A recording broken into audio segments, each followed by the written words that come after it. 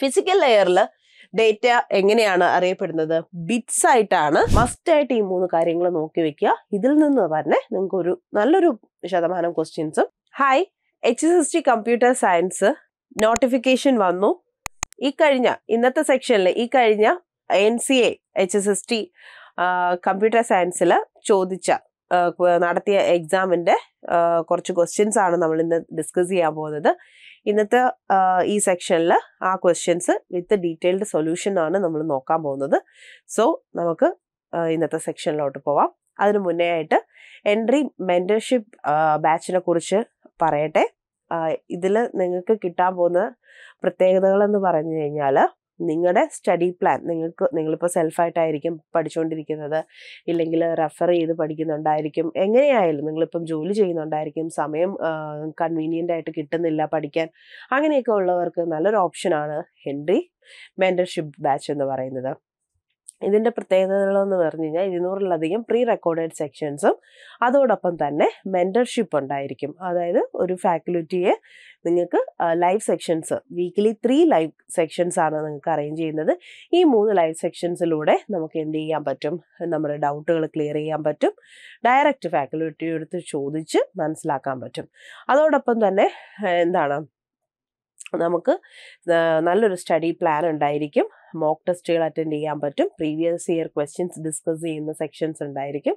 So ഒരു complete package ആണ് entry gold mentorship batch എന്ന് പറയുന്നത്. ഓൾസോ എൻട്രിയിൽ നോർമൽ ബാച്ചസും ഉണ്ടായിരിക്കും. സോ സ്മാർട്ടായിട്ട് പഠിക്കാം എൻട്രിയോടൊപ്പം. സോ ഇന്നത്തെ സെക്ഷൻ നമുക്ക് സ്റ്റാർട്ട് ചെയ്യാം. NCA HSST computer science recent ആയിട്ട് നടത്തിയ പുതിയ സിലബസ് പ്രകാരം നടത്തിയ HSST എക്സാമിൽ കമ്പ്യൂട്ടർ സയൻസ് എക്സാമിൽ നിന്ന് കുറച്ച് ക്വസ്റ്റ്യൻസ് നമുക്ക് സ്റ്റാർട്ട് ചെയ്യാം.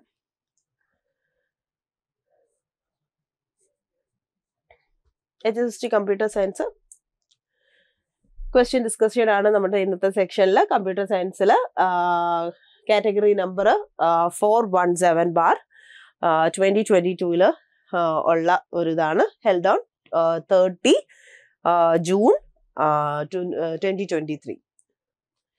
സബ്ജക്റ്റ് എന്ന് പറയുന്നത് കമ്പ്യൂട്ടർ നെറ്റ്വർക്ക്സ് ആണ്. വളരെ വളരെ ഇമ്പോർട്ടൻ്റ് ആയിട്ടുള്ള പഠിച്ചു വെക്കേണ്ട ഒരു ടോപ്പിക്കാണ് കമ്പ്യൂട്ടർ നെറ്റ്വർക്ക് എന്ന് പറയുന്നത്. സോ കമ്പ്യൂട്ടർ നെറ്റ്വർക്ക്സിലെ കുറച്ച് ക്വസ്റ്റ്യൻസ് നമുക്ക് നോക്കാം. കമ്പ്യൂട്ടർ നെറ്റ്വർക്ക്സിൽ നമ്മൾ ആദ്യം തന്നെ നോക്കുന്ന ക്വസ്റ്റ്യൻ എന്ന് പറയുന്നത്, the process to process communication happens at the dash layer of OSA ISO model അല്ലെങ്കിൽ ISO OSA മോഡൽ. OSA മോഡലിൽ നമുക്ക് എല്ലാവർക്കും അറിയാം എത്രയാ? 7 ലെവൽസ് ആണ് ഉള്ളത്. 7 ലെവൽസ് ആണ് OSA മോഡലിലുള്ളത്. ആ OSA മോഡലിൽ പ്രോസസ് ടു പ്രോസസ് കമ്മ്യൂണിക്കേഷൻ ഏത് ലെയറിലാണ് നടക്കുന്നത്? ഈ 7 ലെയേഴ്സിൽ ഏത് ലെയറിലാണ് അത് നടക്കുന്നത്? പ്രോസസ് ടു പ്രോസസ് എന്ന് പറയും, പോയിന്റ് ടു പോയിന്റ് കമ്മ്യൂണിക്കേഷൻ എന്ന് പറയും, അങ്ങനെ പല രീതിയിൽ പറയാറുണ്ട്. സോ നമുക്ക് ഇത് എന്താണെന്ന് നോക്കുന്നതിന് മുമ്പ് OSA മോഡലിന്റെ കുറച്ച് പിക്ചർ റെപ്രസെന്റേഷനിലൂടെ ഒന്ന് ബ്രീഫ് ചെയ്യാം. OSA model, first of all OSA model എന്ന് പറഞ്ഞാൽ ഇറ്റ്സ് എ റെഫറൻഷ്യൽ മോഡൽ. ഒരു റെഫറൻഷ്യൽ മോഡലാണ്. അതായത് ഒരു സെൻഡർ റിസീവർ ഡേറ്റ ട്രാൻസ്മിഷൻ്റെ ആ ഒരു പാത്ത്, ആ ഒരു രീതി, ഏതൊക്കെ ലെയേഴ്സിലൂടെ എങ്ങനെയൊക്കെ ആയിരിക്കും പാസ് ചെയ്യുന്നതെന്നുള്ള ഒരു മോഡലാണ് എന്തെന്ന് പറയുന്നത് OSA മോഡൽ എന്ന് പറയുന്നത്. ഇനിഷ്യലി നമ്മൾ TCP/IP മോഡൽ പറയുമ്പോൾ എന്ന് പറഞ്ഞാൽ അവിടെ ഇമ്പോർട്ടൻസ് കൊടുത്തിരുന്നതെന്ന് പറഞ്ഞാൽ പ്രോട്ടോകോൾസിനാണ് ഇമ്പോർട്ടൻസ് കൊടുത്തിരുന്നത്. അവിടുത്തെ ലെയേഴ്സിന് പ്രോട്ടോകോൾസ് അനുസരിച്ചാണ് ഓരോ ലെയേഴ്സും ഇനിഷ്യലി പ്രോട്ടോകോൾസ് വെച്ചിട്ട് കാറ്റഗറൈസ് ചെയ്തു, എന്നിട്ടാണ് ലെയേഴ്സ് ആയിട്ട് അതിനെ മാറ്റിയത്. പക്ഷെ OSA റെഫറൻഷ്യൽ മോഡൽ എന്ന് പറഞ്ഞു കഴിഞ്ഞാൽ എങ്ങനെയാണ്? ലെയേഴ്സ് ആണ് ഇതാക്കിയിട്ട് പ്രോട്ടോകോൾസ് അതനുസരിച്ചാണ് നമ്മൾ എന്ത് ചെയ്തിരിക്കുന്നത്, കൊടുത്തിരിക്കുന്നത്. സോ കുറച്ചുകൂടെ റെഫറൻഷ്യൽ മോഡലായിട്ട് കുറച്ചുകൂടെ എടുക്കുന്നത് OSA മോഡൽ ആണ്. TCP/IP മോഡലും നമുക്ക് യൂസ് ചെയ്യാവുന്നതാണ്. ഡിഫറൻഷിയേറ്റ് ചെയ്ത് പഠിച്ചു വെക്കുന്നത് ബെറ്റർ ആയിരിക്കും. ഓക്കെ, എത്ര ലെയർ ഉണ്ട് TCP/IPയിൽ, OSAയിൽ എത്ര ലെയർ ഉണ്ട്, അങ്ങനെയൊക്കെയുള്ള ക്വസ്റ്റ്യൻസ് ബേസ് ലെവൽ ക്വസ്റ്റ്യൻസ് ആയിട്ടും ചോദിക്കാൻ ചാൻസസ് ഉണ്ട്. അതുകൊണ്ട് എല്ലാ രീതിയിലും ഒന്ന് മനസ്സിലാക്കി വെക്കുന്നത് ബെറ്റർ ആയിരിക്കും. അപ്പോൾ ആദ്യം തന്നെ OSA മോഡലിൽ എത്ര ലെയേഴ്സ് ആണുള്ളത്? നേരത്തെ ഞാൻ പറഞ്ഞായിരുന്നു 7 ലെയർ ആണ് ഉള്ളത്. അത് ക്ലയന്റ് സൈഡിലായാലും സെർവർ സൈഡിലായാലും 7 ലെയേഴ്സ് ഉണ്ടായിരിക്കും. ഓക്കെ, അപ്പോൾ ക്ലയന്റ് സൈഡിൽ നിന്ന് എങ്ങനെയായിരിക്കും ലെയർ 7 മുതൽ ക്ലയന്റ് ഒരു ആപ്ലിക്കേഷൻ യൂസ് ചെയ്തിട്ട് ഒരു ഡേറ്റ സെൻഡ് ചെയ്യുകയാണെന്ന് വെച്ചോ. സെൻഡ് ചെയ്യുകയാണെങ്കിൽ അത് എന്ത് ചെയ്യുന്നു? അത് presentation layer, section layer, transport layer, network layer, data link layer, physical layer വഴി എന്തിലെത്തുന്നു? സെൻഡറിന്റെ റിസീവറിന്റെ അടുത്ത് എത്തുന്നു. റിസീവർ എന്ന് പറയുന്നത് എന്താണ്? സെർവർ സൈഡ് അല്ലെങ്കിൽ server. So layer 1 layer 2, layer 3, layer 4, layer 5, layer 6 and layer 7 ഒരു ആപ്ലിക്കേഷനിലൂടെ ആ ഡേറ്റ അവർക്ക് എത്തുന്നു. ഇതാണ് ഒരു ബേസിക് ഐഡിയ. ഇനി നമുക്ക് ഓരോ ലെയേഴ്സ് തമ്മിൽ നോക്കാം. നമുക്ക് ലെയർ 1 എന്ന് പറയുന്നത് ഫിസിക്കൽ ലെയർ ആണ്. Physical layer data link, network, transport, section, presentation, application. വളരെ വളരെ ഇമ്പോർട്ടൻ്റ് ആണ് ലെയർ. അതിൻ്റെ ഓർഡർ ഒന്ന് മനസ്സിലാക്കി വെക്കുക. OSA മോഡലിൽ ഇത്രയും കാര്യങ്ങൾ എങ്കിലും ബേസിക് ആയിട്ട് പഠിച്ചു വെച്ചേക്കുക. പ്രോട്ടോകോൾസ്, ഓരോ ലെയറിൽ യൂസ് ചെയ്യുന്ന പ്രോട്ടോകോൾസ്, ഡിവൈസസ്, ഓരോ ലെയറിൻ്റെയും ക്യാരക്ടറിസ്റ്റിക്സ് മസ്റ്റായിട്ട് ഈ 3 കാര്യങ്ങൾ നോക്കി വെക്കുക. ഇതിൽ നിന്ന് തന്നെ നിങ്ങൾക്ക് ഒരു നല്ലൊരു ശതമാനം ക്വസ്റ്റ്യൻസും OSA ലെയേഴ്സിന് റിലേറ്റ് ചെയ്തിട്ടുള്ള ക്വസ്റ്റ്യൻസ് ആൻസർ ചെയ്യാൻ പറ്റും. Okay, physical layer, data link, network, transport, section, presentation and finally application layer. Okay, ഇതിൽ നോക്കി ഓരോ ലെയറിൻ്റെയും ഡേറ്റ എങ്ങനെയാണ് അറിയപ്പെടുന്നത് എന്നുള്ളത് കൊടുത്തിട്ടുണ്ട്. ഫിസിക്കൽ ലെയറിൽ നിന്ന് തന്നെ നമുക്ക് സ്റ്റാർട്ട് ചെയ്യാം. ആദ്യമേ അത് പറയുന്നതിന് മുമ്പ് network, data link, physical layer, ഈ 3 ലെയറിനെയും നമ്മൾ എന്തെന്ന് പറയും? മീഡിയ ലെയേഴ്സ് എന്ന് പറയുന്നു. എന്താണ്? മീഡിയ ലെയേഴ്സ് എന്ന് പറയുന്നു. ഈ ട്രാൻസ്പോർട്ട് ലെയർ എന്ന് പറയുന്നത് എന്താണ്? ഒരു ബ്രിഡ്ജ് പോലെ ആക്ട് ചെയ്യുന്ന ഒരു ഇതാണ് എന്തെന്ന് പറയുന്നത്? ട്രാൻസ്പോർട്ട് ലെയർ എന്ന് പറയുന്നത്. അതവിടെ നിൽക്കട്ടെ. ബാക്കി ലെയേഴ്സിനെ എല്ലാം എന്തെന്ന് പറയുന്നത്? ഹോസ്റ്റ് ലെയേഴ്സ് എന്നാണ് പറയുന്നത്. മീഡിയ ലെയേഴ്സ് എന്ന് പറയുന്നത് ഏതൊക്കെയാണ്? Physical layer, data link, network layer. Okay, so ആ ഒരു കാറ്റഗറൈസേഷൻ ഒന്ന് നോക്കുക. ഏകദേശം ആദ്യത്തത് എന്താണ്? Host layers. അവസാനത്തെ 3 എണ്ണം എന്തെന്ന് പറയുന്നത്? മീഡിയ ലെയേഴ്സ് ആയിട്ടാണ് അറിയപ്പെടുന്നത്. ഓക്കെ, ഇത്രയും കാര്യങ്ങളായി. ഫിസിക്കൽ ലെയറിൽ ഡേറ്റ എങ്ങനെയാണ് അറിയപ്പെടുന്നത്? ബിറ്റ്സ് ആയിട്ടാണ് എന്ത് ചെയ്യുന്നത്? ഫിസിക്കൽ ലെയറിൽ ഡേറ്റ അറിയപ്പെടുന്നത്. അതുപോലെ ഡേറ്റ ലിങ്ക് ലെയറിലോട്ട് വരുമ്പോൾ അതെന്താവും? ബിറ്റ്സിനെ ഫ്രെയിംസ് ആക്കി മാറ്റും. അത് കഴിഞ്ഞ് നെറ്റ്വർക്ക് ലെയറിലോട്ട് വരുമ്പോഴത്തേക്ക് എന്താവും? പാക്കറ്റ്സ് ആക്കി മാറ്റും. ഈ ഫ്രെയിംസിനെ പാക്കറ്റ്സ് ആക്കി മാറ്റും. അത് കഴിഞ്ഞ് ട്രാൻസ്പോർട്ട് ലെയറിൽ വരുമ്പോഴത്തേക്ക് എന്തായിരിക്കും? ഈ പാക്കറ്റ്സിനെ സെഗ്മെന്റ്സ് ആക്കി മാറ്റും. അതുപോലെ തന്നെ സെക്ഷൻ ലെയറിലും പ്രസന്റേഷൻ ലെയറിലും ആപ്ലിക്കേഷൻ ലെയറിലും ഡേറ്റ എന്ത് തന്നെയാണ്? ഡേറ്റ എന്നുള്ള രീതിയിൽ, അതായത് കംപ്ലീറ്റ്ലി ആ ഒരു ഡേറ്റ ഫോമാറ്റിൽ തന്നെയായിരിക്കും ഈ 3 ലെയറിലും ഉണ്ടാവുക. അത്തരം കാര്യങ്ങളായി. അതായത് 2 സെക്ഷൻസ് ആയിട്ട് തിരിച്ചിട്ടുണ്ട്. ഹോസ്റ്റ് ലെയേഴ്സ് എന്നും മീഡിയ ലെയേഴ്സ് എന്നും. ഓരോ ലെയറിലും ഡേറ്റയെ എങ്ങനെയാണ് മെൻഷൻ ചെയ്യുന്നത് എന്നുള്ളതും നമ്മൾ നോക്കി. ഇനി നാം നോക്കി ഫിസിക്കൽ ലെയറിൽ മീഡിയ, സിഗ്നൽ, ബൈനറി ട്രാൻസ്മിഷൻ എല്ലാം നടക്കുന്നത് എവിടെയാണ്? ഫിസിക്കൽ ലെയറിലാണ്. ഓക്കെ, ഡേറ്റ ലിങ്ക് ലെയറിൽ എന്തായിരിക്കും നടക്കുന്നത്? MAC, LLC, ഫിസിക്കൽ അഡ്രസ്സിംഗ്, ഇതെല്ലാം നടക്കുന്നത് എവിടെയായിരിക്കും? Data link ലെയറിലാണ്. അതുപോലെ തന്നെ നെറ്റ്വർക്ക് ലെയറിൽ എന്തായിരിക്കും? പാത്ത് ഡിറ്റർമിനേഷനും IP-യും ആയിരിക്കും എന്ത്? നെറ്റ്വർക്ക് ലെയറിലുള്ളത്. ട്രാൻസ്പോർട്ട് ലെയറിൽ end to end connections and reliability.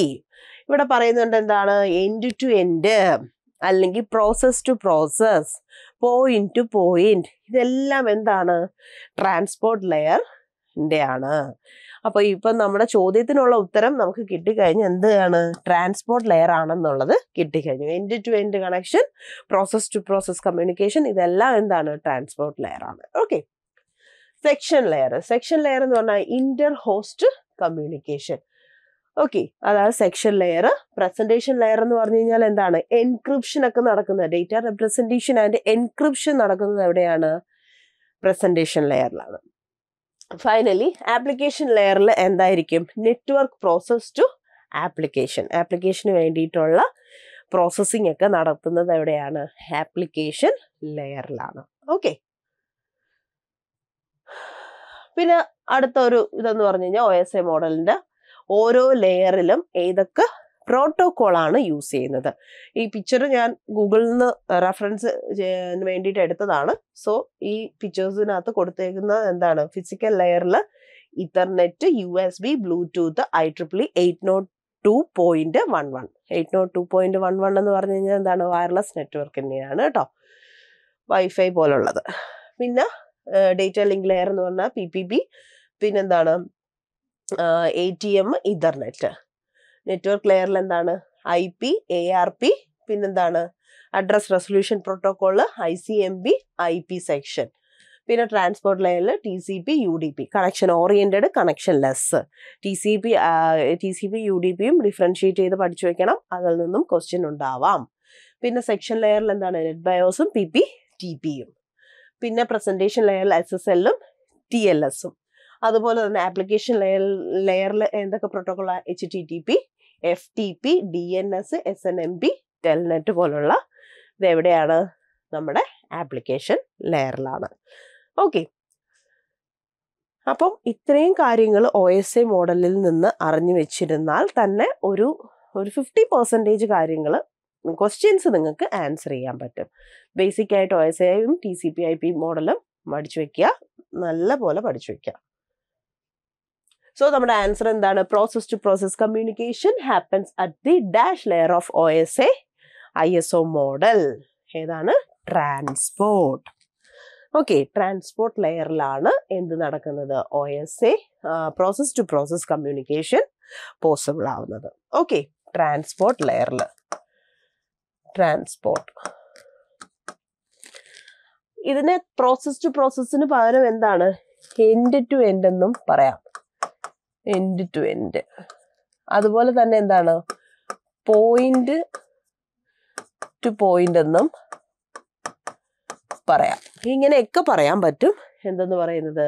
Transport ലെയറിന്റെ കമ്മ്യൂണിക്കേഷനെ. Okay, so നമുക്ക് നെക്സ്റ്റ് ക്വസ്റ്റ്യൻ നോക്കാം.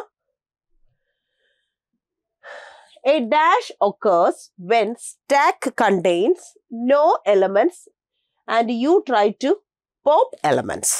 നമുക്ക് സ്റ്റാക്കിന്റെ ഓപ്പറേഷൻസ് എല്ലാം ഒന്ന് നോക്കിയാലോ. സ്റ്റാക്ക് എന്ന് പറയുന്ന ഒരു ഡേറ്റ സ്ട്രക്ചർ ആണ് സ്റ്റാക്ക്. ലൈക്ക് ദിസ്, നമ്മൾ പ്ലേറ്റ്സ് ഒക്കെ അടുക്കി വെക്കുക, അല്ലെങ്കിൽ ബുക്സ് അടുക്കി വെക്കുക, ഇതിനൊക്കെയാണ് നമുക്ക് എന്തെന്ന് പറയുന്നത്? സ്റ്റാക്കിംഗ് എന്ന് പറയുന്നത്. ഓക്കെ, ഇപ്പം സ്റ്റാക്കിൽ ഇതിപ്പോൾ ഒരു സ്റ്റാക്ക് ആണെന്ന് വെച്ചോ, നമ്മൾ ഇങ്ങോട്ട് ഡേറ്റ കൊടുക്കുന്നതിനെയാണ് എന്തെന്ന് പറയുന്നത്? പോപ്പ് എന്ന് പറയുന്നത്. പോപ്പ് എന്ന് പറയുന്നത് അല്ല, സോറി, പുഷ് എന്ന് പറയുന്നത്. പോപ്പല്ല, പുഷ്. ഡേറ്റ എടുക്കുന്നതിനെയാണ് എന്തെന്ന് പറയുന്നത്? പോപ്പ് എന്ന് പറയുന്നത്. ഓക്കെ, ഡേറ്റ അങ്ങോട്ട് സ്റ്റാക്കിൽ നിന്ന് വെളിയിലോട്ട് എടുക്കുന്നതിനെ പോപ്പ് എന്നും സ്റ്റാക്കിലോട്ട് കൊടുക്കുന്നതിനെ പുഷ് എന്നുമാണ് പറയുന്നത്. ഓക്കെ, പുഷും പോപ്പും മനസ്സിലായി. ഇവിടെ പറഞ്ഞിരിക്കുന്ന എന്താണ് question? Stack contains no elements. ഒരു എലമെന്റ്സും ഇല്ല എങ്കിൽ you try to pop elements. ഒരു എലമെന്റ്സും ഇല്ല എങ്കിൽ നമ്മൾ പോപ്പ് ചെയ്യാൻ ശ്രമിച്ചു കഴിഞ്ഞാൽ എന്താ നടക്കുക? സ്റ്റാക്ക് അണ്ടർ ഫ്ലോ ആണ്. ഓക്കെ, അതായത് സ്റ്റാക്കിലൊന്നും ഇല്ല, എന്നിട്ടും നമ്മൾ ഡിലീറ്റ് ചെയ്യാൻ അല്ലെങ്കിൽ പോപ്പ് ചെയ്യാൻ ശ്രമിക്കുവാണെങ്കിൽ അവിടെ എന്താ നടക്കുന്നത്? ഒന്നുമില്ല, under flow. Stack under flow. Stack under flow. Okay, അതാണ് അവിടെ നടക്കുന്നത്. ഇനി വേറൊരു കേസിൽ ഈ രീതിയിലാണ് ക്വസ്റ്റ്യൻ വന്നിരിക്കുന്നതെന്ന് വെച്ചോ. 5 elements ആണ് സ്റ്റാക്കിൽ പറ്റുക എന്ന് വെച്ചോ. ABCDE. ആ 5 elementsഉം കംപ്ലീറ്റഡ് ആണ്. അങ്ങനെയാണെങ്കിൽ ഈ പുഷ് ചെയ്യാൻ ശ്രമിക്കുവാണെങ്കിൽ എന്താണ് നടക്കുക? എനിക്ക് എലമെന്റ് പുഷ് ചെയ്യണം, അങ്ങനെയാണ് ക്വസ്റ്റ്യൻ എങ്കിൽ അവിടെ എന്താ നടക്കുന്നത്? Stack overflow. അതായത് ഇനി എലമെന്റ്സ് വെക്കാൻ അവിടെ സ്ഥലമില്ല. അപ്പൊ ഇനിയും പുഷ് ചെയ്ത് കഴിഞ്ഞ് കഴിഞ്ഞാൽ എന്താ നടക്കുന്നത്?